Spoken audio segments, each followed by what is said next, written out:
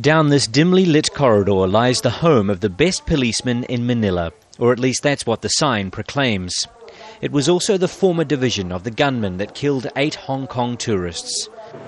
Senior Inspector Ramon de la Cruz worked with Rolando Mendoza for 23 years.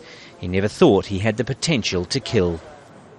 I never saw any signs of Captain Mendoza going through the psychological problems like we saw on Monday.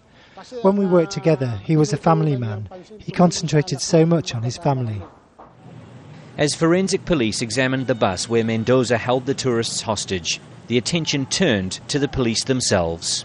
The police have been coming under increasing criticism since the hostage crisis came to an end, and the fact emerged that 8 tourists had been killed inside the bus. Even Manila's police commander admitted that mistakes were made. Despite seemingly having several opportunities to shoot the gunman, it took them 12 hours to bring the situation to an end. Mendoza wanted his job back after he was sacked for a variety of charges.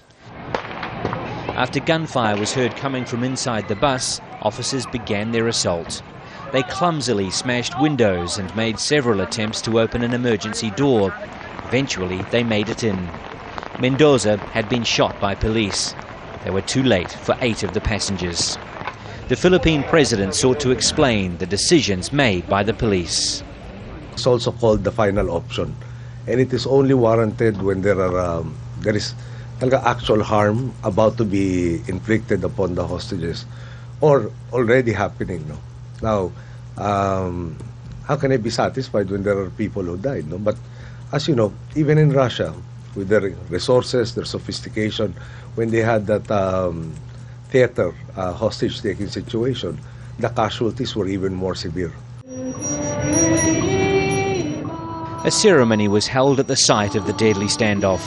The government has promised a full investigation, a move welcomed by everyone, even the father of the disgruntled former policeman at the centre of it all. We are asking for help, especially the presidents. May everyone understand why my son was driven to this, by a case that was dismissed by the Philippines National Police and never heard.